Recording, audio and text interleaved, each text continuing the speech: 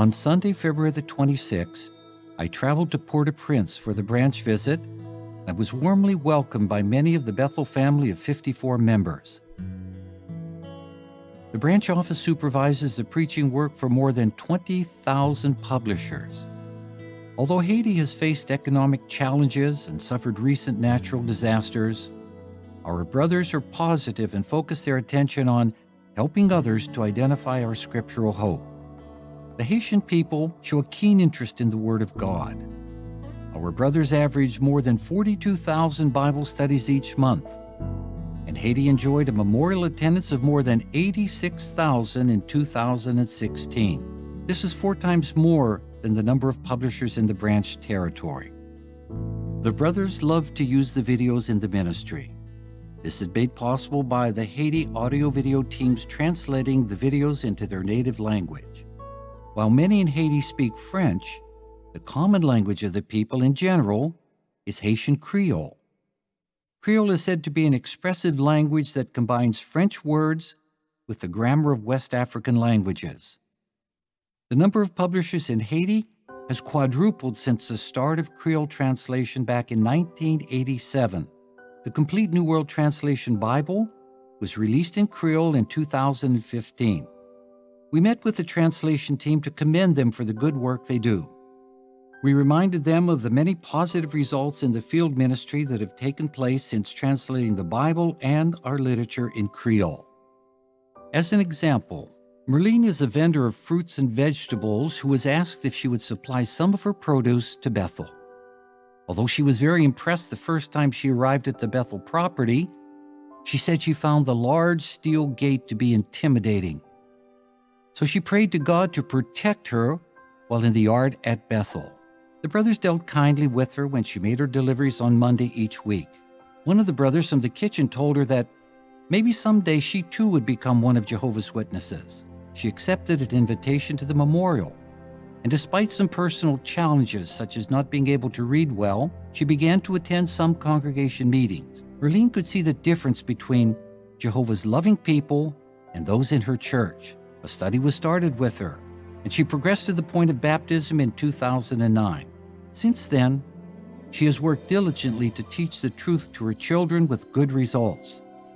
Her oldest son graduated from the School for Kingdom Evangelizers and serves as an elder and temporary special pioneer.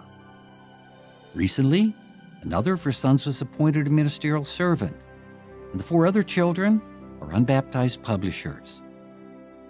Having our literature in Creole and with the help of her children, she has improved her reading. She now benefits from reading the Bible in Creole, the language of her heart. Good results are beginning to be seen in the field of American Sign Language, which is now used in Haiti. There are now 87 deaf publishers in 4 ASL congregations and 8 groups. The congregation here is singing praises to Jehovah. Even our little sister is learning to do this. This brother showed us the effort he puts forth to prepare for a Bible reading. A special program for Haiti was held on Saturday morning at the open-air assembly hall on the branch property. A total of 1,405 were in attendance. We were very encouraged to see the group of our brothers who benefited from the program in American Sign Language. The program was recorded and presented at Kingdom Halls throughout the country later that same day, and also on Sunday, to a combined audience of 34,812. We felt a little sad to leave the brothers on Sunday morning for a drive of about 6 hours or so to the Dominican Republic for the second branch visit. En route, we traveled through some semi-arid areas to the border between the 2 countries. The terrain varied greatly as we drove through small mountains, rich agricultural regions, and along the Caribbean Sea. We took the opportunity to witness to some individuals at the border and at various checkpoints, leaving literature along the way. Upon entering the city of Santo Domingo, we quickly identified the large jw.org sign at the branch office. We were enthusiastically greeted by many of the 73 Bethel family members. Although the preaching work is done primarily in Spanish, our brothers are expanding their ministry to reach the language of the hearts of many peoples and cultures. There are now 5 Haitian Creole circuits in the branch territory, 26 American Sign Language congregations, and other congregations or groups in Russian, Chinese, Italian, and French. We joined a group of brothers and sisters in the field ministry in the Chinatown district of Santo Domingo. Our group gave a witness to both Spanish and Chinese-speaking people on the streets, most of whom respectfully listened to our message. A Bethel brother, Evan, told us of the challenge he faced when learning the truth.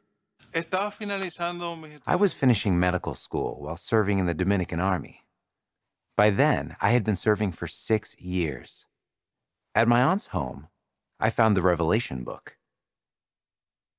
It made such an impact on me that I stole it and read it all on my own. There's a vision in chapter 6 of Revelation, where the 6 seals open and the skies darken and the army commanders hide in caves. That vision impressed me so much that I decided to serve Jehovah. That meant that I would have to leave the army because witnesses are neutral. I quickly decided to talk to my immediate commander to ask him to please discharge me from the army. However, he rejected my request and said, "No, you have served in the army for 6 years. You have to stay in the army." I was not concerned because I could still appeal to the colonel in charge of personnel. However, my request for resignation was rejected again. I left and went to the hallway. I prayed to Jehovah. "I want to serve you. What should I do? Help me find a way out of this." When I opened my eyes, another army officer approached and greeted me using my name. I still don't know who he is. He asked me, "What do you need?" I explained that I wanted to resign in order to become a Jehovah's Witness. He said, "Don't worry, give me your papers. I'm the colonel's assistant." Within 20 minutes, my discharge papers were ready and approved. In a short period of time, I became a publisher and I got baptized as one of Jehovah's Witnesses. At this time, I've been serving happily in Bethel for over 11 years with my wife, Hael. Without a doubt, Jehovah helps those who put their complete trust in Him. The branch is blessed to have as part of their Bethel family some who had been longtime missionaries. I enjoyed a very pleasant visit with 5 of the senior members of this group, 3 of whom are 98 years of age. Brother William Dingman is of the first class of Gilead. His wife Estelle attended the 12th class. Thelma Kreitz is also of the 12th class. Barbara Parker is of the 42nd class. And Helen Ferrari attended the 2nd class of Gilead. To illustrate the length of their full-time service is the fact that Sister Ferrari is among those who stood up to identify themselves as part of the great multitude at the 1935 convention in Washington, D.C. The average age of this group is 94.